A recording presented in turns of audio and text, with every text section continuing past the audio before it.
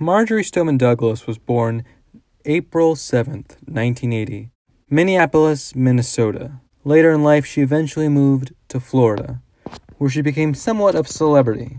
After being a successful journalist, she became famous for her amazing activism in the Florida Everglades, which makes it more interesting that we decided to name our high school after her. Some, however, still see the funny irony in the school being made with the name after all these years.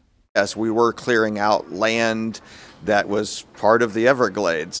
In later years, however, Marjory Stoneman Douglas High School has gone through the effort to make our school more environmentally friendly.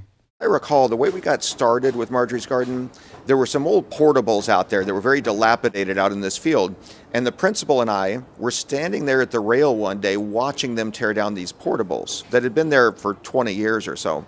And just almost on a whim, I asked him if we could set aside any land for science purposes. I had no idea, no specific idea in my head. It was just like, hey, while we're clearing out land, maybe we could come up with something different. I didn't want it to just end up being, another school parking lot or something like that. And as I recall, that's how it got started. And to my surprise, a couple of days later, the principal emailed me and said, hey, we can set aside this really kind of long, awkward strip of land. But it was a huge amount of land. I was really shocked to end up with, 10,000 square feet of land. And so from that point on, I got very excited and started thinking of ideas, talking to other teachers about the different things we could have out there. Yeah, I'd like to think it's been a really huge success. I mean, every weekend we have 30 volunteers out there, typically 30 students coming out. We have community members come out, and it's just a great place. It's also to work and get service hours. It's a great place during the day. Teachers are starting to utilize it with their classes during the day, which is just fantastic to see.